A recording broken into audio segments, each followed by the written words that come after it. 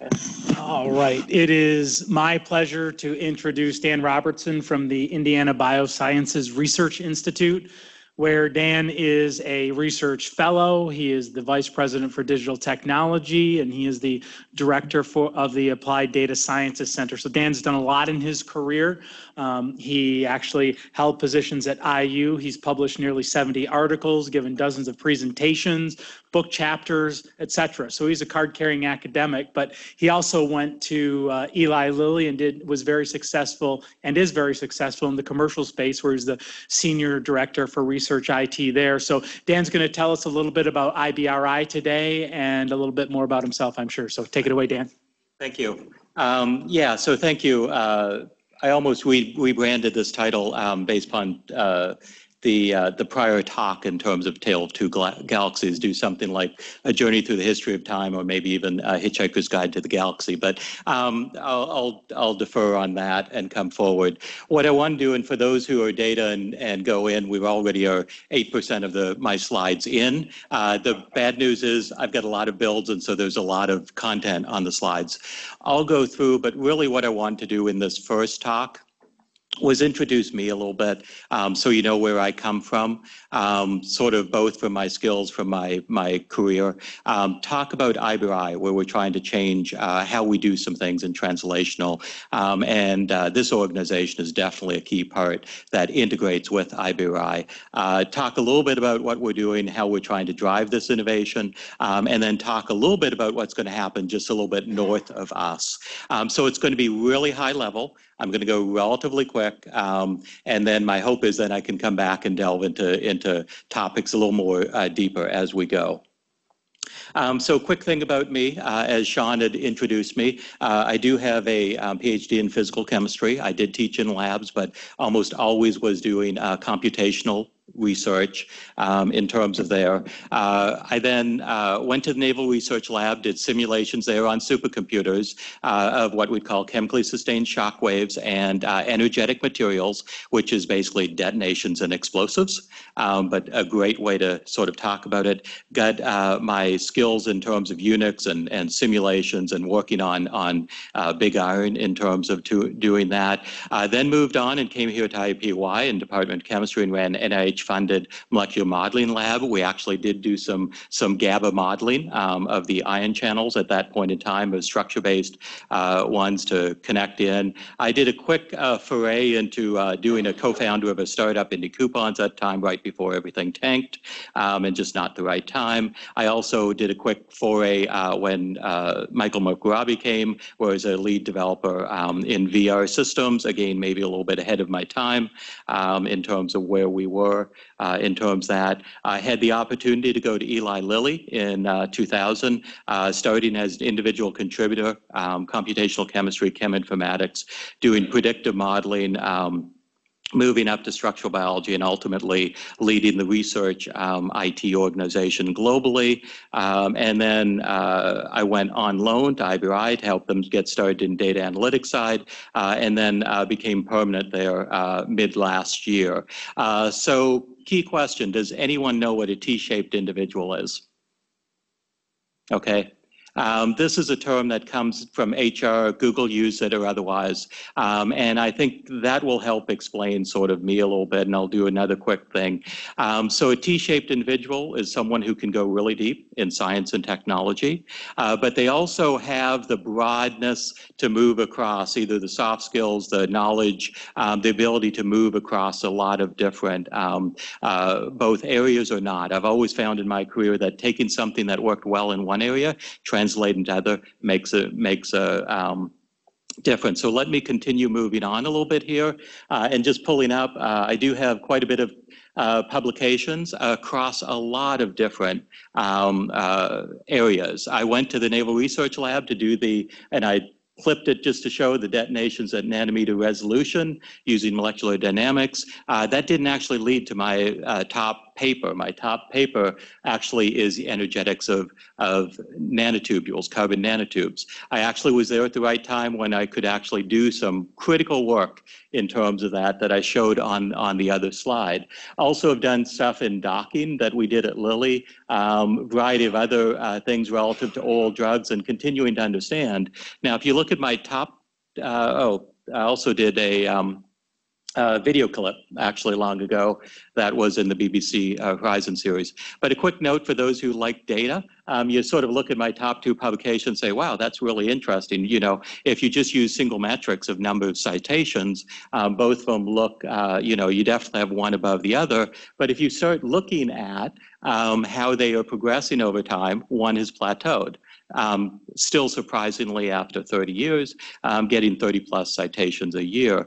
Another one, and I still don't know why, I haven't looked into it, is actually seeing a lot more citations recently in terms of the docking. Probably means that we have a lot more crystal structures available that people are doing, and so they're going back and using these these methodologies to solve new type things going forward. So coming forward on this, this was what I was actually told a long time ago in a summer research program, that someday I'd get serious about research. I hope you'd see that I am serious about research, but I'm serious about doing it a different way. That's the lead in terms of where we want to go. For those counting, 20% done, let's talk on IBRI. IBRI was really initiated by a report that said, with all the great life sciences companies that we have, with the great academic institutions, with Regenstrief, all of the substrate we have here, somehow it doesn't seem like we're capturing the talent, we're capturing the research funds that we should be able to do here in Indiana with all of the talent we have. So IBRI was started with a goal to bridge between academic institutions, even small tech, I'd hope to say in terms of this, and industry to really drive translational into different ways. And so our goal is to really be that bridge between a lot of the different capabilities.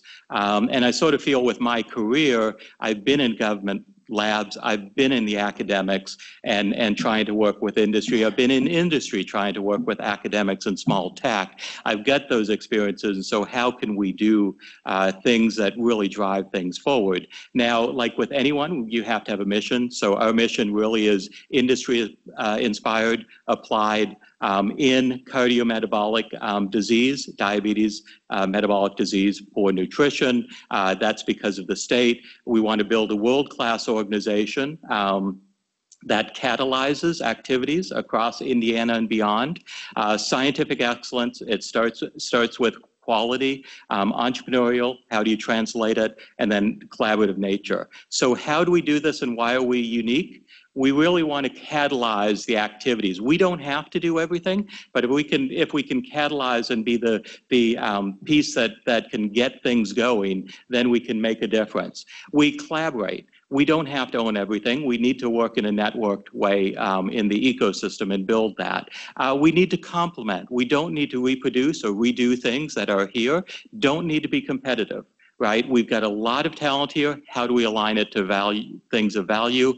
And we can convene people together, have people come together. A lot of big science, a lot of the challenges we're facing, as was just talked about in the prior talk, needs large teams and large players to do it, each of them playing their roles well. And then ultimately, sometimes it's just about connecting people together.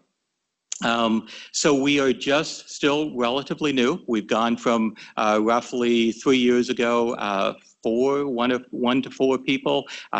We were at about 22 at the start of the year. We're now at about 37, so we're continuing to grow. What are the areas of focus? I handle the applied data sciences. We've got Teresa Mastracci, who's also connected with IU. She's handling regenerative medicine, looking at really interesting pathways for type 1 diabetes using both human tissue, mouse models, and zebrafish.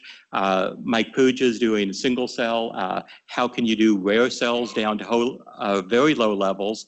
Think liquid biopsies in terms of that. And the most recent individual is now Vedati Yusupov, who's coming with a biological side. Because lots of times if you understand disease biology, if you understand it through the data analytics side and you identify new targets, sometimes the best way to go is through a biologic.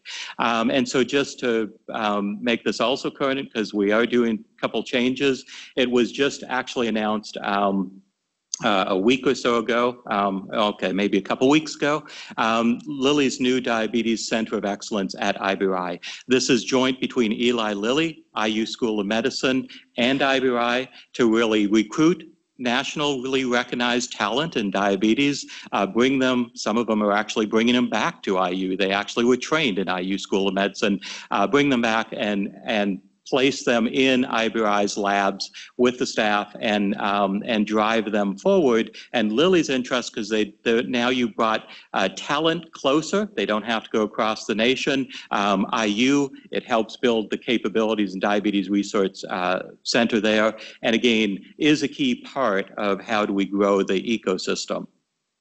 So moving on, let me talk a little bit about what I've been doing for the past a lot of time. So one of the early things we recognized that was recognized in the Patel is that really Indiana is unique. What we have with life sciences companies as well as the universities is unique. We have almost one of everything.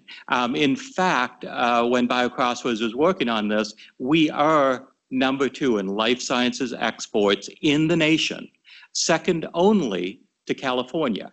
And we have a base of 6 million people as opposed to 33 million. So on a per capita, we are number 1 in life science. Why? Because we have Eli Lilly in therapeutics. We have Roche Diagnostics. We have Cook Medical, the largest medical devices here. We have the ortho side that is up there. We have Dow Agro that now is part of Corteva, Dow DuPont. And then you look across there in terms of the largest school of medicine. We've got a variety of those other things coming forward. So the key questions for me really around 2016 was, well, how are we going to meet the vision of IBRI? How do we operate? What makes us different? How can we compete? Especially because I was brought in for big data, data analytics, all these type of things, and how am I going to compete with a Google or an Apple or otherwise? And so that's what I hope to show you is that how we are starting to break through some of those issues and solve problems in ways that are a little bit different going forward. So this goes back to really coming on now 3 years ago. I came into IBRI, I talked with a lot of the scientific advisory board across a lot of different disciplines, did a lot of work, and I said, aspirationally, this is what IBRI wants to do in terms of really identify substrate for life sciences partners in new therapeutics, diagnostics, devices, nutrition, and wellness programs. We don't have to do everything, but how do we catalyze and help them accelerate those efforts? So originally said, yes, we could probably do that if we could start understanding the data, getting access, integrating, and learning from that data. The challenge is if you're in cardiometabolic disease, which is almost more of a syndrome than a specific disease when you get to type 2 diabetes, how are you going to do it? Because it is related to your genetics. It is related to how your biology works as you go from the translational down to it, but it's related on where we live. What are our risk factors? What are the behaviors? What do we do individually? So it became very clear we had to actually start integrating across research data, clinical data, socioeconomic data, and personal data. Now, we're not the only ones. I've been inspired by others who are the ones. One of the ones looking at the creative destruction of medicine is Eric Topol, looking again at how do you look at all of the different types of data that you need to go to really understand a holistic view of health, especially in an area where there's huge behavioral components or environmental factors. So moving on that, we've sort of came back and did a quadrant view. I'm now simplifying this, but the goal I set up was, could we actually start identifying and leveraging Indiana as a way to integrate across those? And so coming back to sort of just refresh, we have IBRI that has a unique environment where expertise is in reach. Even this organization or School of Medicine, right? Regenstrief with its history of electronic medical records, Indiana with its history of insulin and diagnostics with the Unimeter. So we have the expertise here in terms of this. We're tasked with a very difficult and very broad one. And so it's how do we understand metabolic health in a different way? We need to integrate across a lot of different data sets. That for any of you doing data analytics, it's always 80% of your time is spent in cleaning the data, getting it ready for analysis. In fact, I sat at Lilly in an auditorium one time, sitting next to someone, and he said, "Dan, I'm doing something wrong." I said, "I'm trying to solve this problem. I've got all this various data, and it's just taking me forever to do that." I said, "Sounds like you're doing something right." Because most of your time is doing that. So we can break some of that and transfer across. And so the challenge for me at the time was to prove that IBRI could actually become a collaboration hub, innovation across there, the various things, leveraging regional resources and moving forward. So just to reiterate again, in terms here and move forward, this was the problem and what we're trying to do in terms of bridging the gap. Where are we? And I'm going to sort of tell you a little bit about the end story and then fill in and then come back. But if you look at the problems that we've been working on solving, what are the obesity rates statewide? One of my first projects I'll talk about a little bit. Can we understand human environmental toxicity? Lilly generates compounds that are go into humans directly. Dow Agro does compounds that go into the environment that we ingest. Can we better understand, which is one of my largest projects with Regenstrief and Eli Lilly and Roche, can we better understand type 2 diabetes through electronic health records? Can we move from subjective to objective disease measures using something like digital biomarkers, predictive modeling? Can you predict the chance? Now, to do these things, to show the complexity of the problem, and I'll redo this, is really about 8 projects or collaborations we have ongoing, roughly 4 industrial sponsors or state sponsors that we do, 6 partners, more than 40 agreements in terms of doing. So it's not always just a technical problem. We're breaking down organizational and bureaucratic barriers to be able to do that. So we think that we can be the place to drive some of these problems going forward. So continuing on, I sort of talked about this as I was coming into the environment and understanding what we had. I was talking with the state, the Management Performance Hub, IHI, talking with Jen Walthall, who's now moved from the State Department of Health to FSSA, and they had nothing going on in KPIs at that point for the state in terms of what they wanted to prove. It's changed a little bit now, infant mortality, smoking cessation, and obesity. And they had programs going on 2 of those, not something going on a third. I said, great, it aligns to our strategy and our mission. Let's see what we can do. So we grabbed data from a variety of different sources, integrate them together, actually found some things in IHI, and which would then replicate in INPC, where we were not capturing some of the data from EHRs or EMRs. And now, of course, Regenstrief has the ability to go directly into EMRs in terms of doing that. But now it allowed us to actually push Indiana and the state and our policies in terms of saying, how do we better set up the data for understanding our human health care and our citizens' health in terms of here, and do it from an evidence-based, data-driven way. This really led, and I'll talk about this a little bit more, about type 2 diabetes project. I'll go into a little more detail in that, so I won't belabor this point here.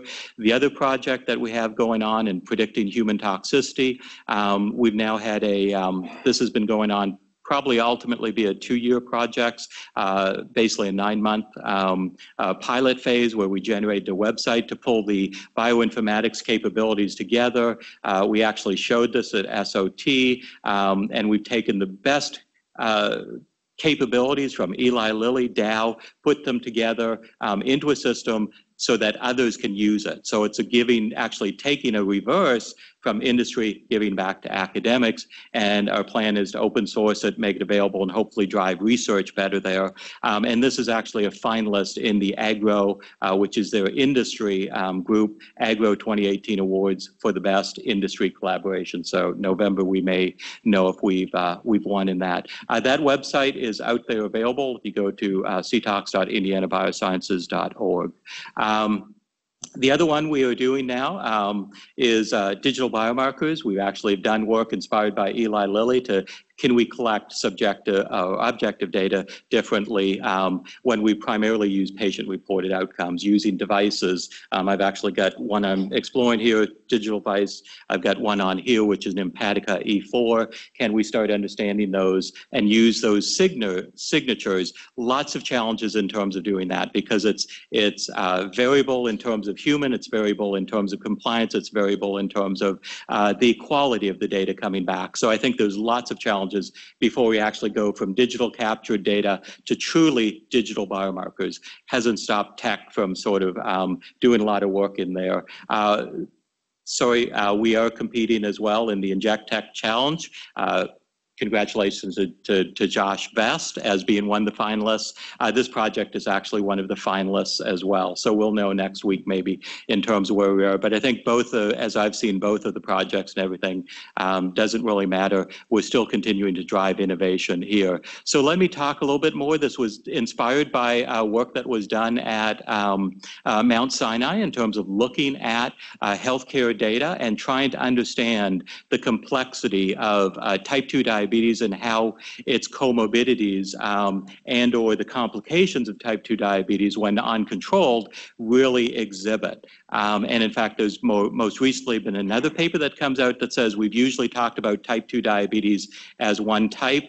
Now they're coming back and saying there's multiple, and the Mount Sinai even says that because of the complexity of the disease, it will exhibit in different issues. And it's not really type 2 diabetes that's the issue, it's the complications thereof, microvascular, macrovascular, that cause you the issues in terms of this. So building on, as you guys are aware, in terms of the basically the data that's available from INPC, and this is with Lilly, Roche, Regenstrief, Notre Dame, and in this one I missed it, it's IU in there. My other slides have that correct. We have downloaded type 2 diabetes patients based upon diagnosis codes, medications, and or lab results, so any of those inclusion criterias. We've done a control set. We're looking at the complications that are listed up there in very small type.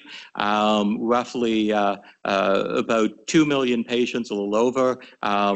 Not a huge amount when you talk about genomic sequencing. I mean, when I started looking at this data, very much less than what we have in genomic sequencing. But it is very complex in the different types of data, the error rates, the other type things you have to do to really clean and integrate this data to be able to make what we'd call a research quality data set that then allows you to really drive results. So where are we going in this?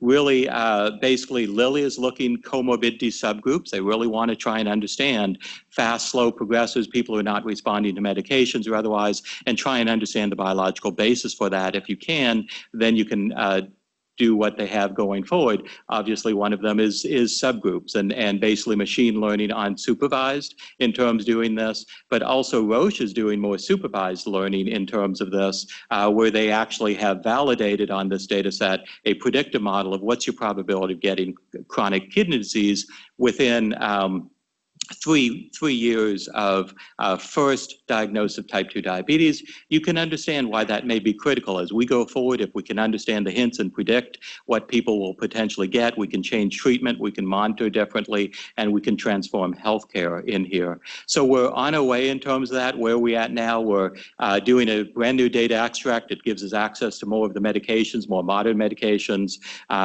We have a paper that's ready to go, and we are looking at hopefully doing set on empirical pedigrees because we ultimately want to do patient subgroups and cohort identification from EHR and actually start doing with Indiana Biobank some sample collection from those subgroups. So rather than just in a broad swath, collect biological data, be a very focused strategic way that we collect. We've done a little bit of other work in here, and you can't really see this, but Sankey diagrams looking at disease progression. How do they progress? How fast do they go? How many go into different progressions in terms of this? And then we think that if we can really understand that better, then we can drive understanding. We've got a paper in that has been approved now in terms of looking at other ways with Notre Dame to say, how do you do disease understanding driving forward, understand such as heart failure, slow, fast progresses. Why do they? Why do they under certain medications? Again, we are the catalyst for doing this. We're not doing all the work ourselves. In fact, every Friday, the team from Lilly is at IBRI working on the data sets, working on their in a collaboration. Roche is working remotely. So we think this is an opportunity to continue to bring the right people together. And thanks again to Titus as my key partner in that project, because it wouldn't have been able to do it without I still recall my first meetings with Sean and Titus in terms of talking aspirationally what we wanted to do, and it's nice to see it come to fruition and then build on what we can do in the future. So I hope you want sort of say, as we look, and this is my 4-quadrant reduced down, where we started doing projects where we're looking across socioeconomic, we're looking across clinical data and organizationals, and we're doing toxicogenomics, and we're basically doing digital biomarkers. So we're trying to go across the whole spectrum of types of data, working with the right partners, working with them to sort of say, how do we drive these interesting collaborations in ways that drive disease understanding differently. So we're on our way. Can we scale? Can we do more? Can we catalyze more? That becomes a resource strategic priorities. We are just now redoing our strategy in terms of what we want to do as a group, as an organization, building on the successes. We are a startup. We do pivot and continue to change as we go. So in the midst of redoing this, it's now different than my 5-year strategy of last year. So go forward. If a strategy only lasts 1 year, the environment's changing pretty fast.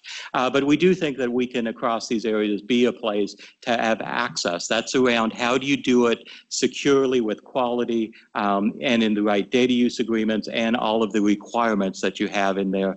Can we get the access to data? Can we put it in a form that's useful? Can we drive integration platforms? And in places where data doesn't exist now, like digital biomarkers, can we generate data in a quality way? We want to do it as a collaboration hub, the 5 C's that I talked about. We want to be really good at understanding problems and how do you translate nebulous ideas into really tight project plans and business so we can drive forward and go and no-go. And we are, because we work with industrial partners, they always push us in terms of saying, what's your deliverables and are you meeting those on time, on budget, on delivery to get answers to quickly. So almost done. Let me talk about what's going to just happen up the road, and then we'll have time for maybe a question or so. If not, catch me afterwards. 16 Tech, the IBRI's future home. If you haven't heard, there was an announcement just this morning that came out, a press release that the new building, basically they'll show in the next one, Building 1, which was the catalyst for this, of which IBRI will be a tenant. Also, IU School of Medicine will be a tenant for their regenerative medicine and their collaborative efforts. And now CICP and BioCrossroads have shown that they will be in there. This is what's going to happen just north of us. In fact, if you look on this slide, you will see, if I can find my mouse here somewhere. Okay, if you can see right here, this is where we are now. There will be a bridge, an iconic bridge that it connects right to the north. So hopefully right out this road, you'll be able to just walk into the district. The district is planned to be a high-density urban innovation district. Work, live, play. Buildings there for basically the work, the industry, as I talked about, the innovation, but also retail.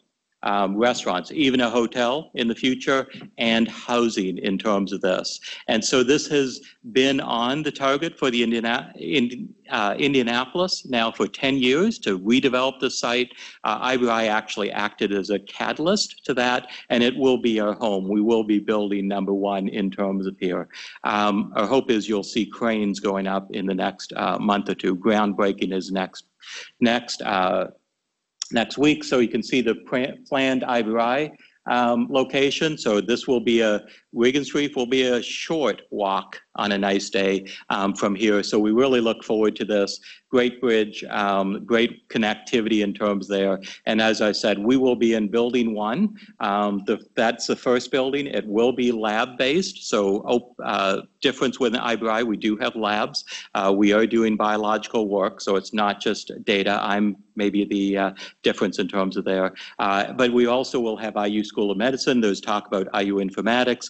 We're building collaborative spaces so people can come there and work there as well if they're in the district and or industrial partners there. And we really, Rob Lyles, who's from Cook Regentech, basically, and the former CEO of IBRI, sort of talk about innovation as a collision sport, right? How do you connect people?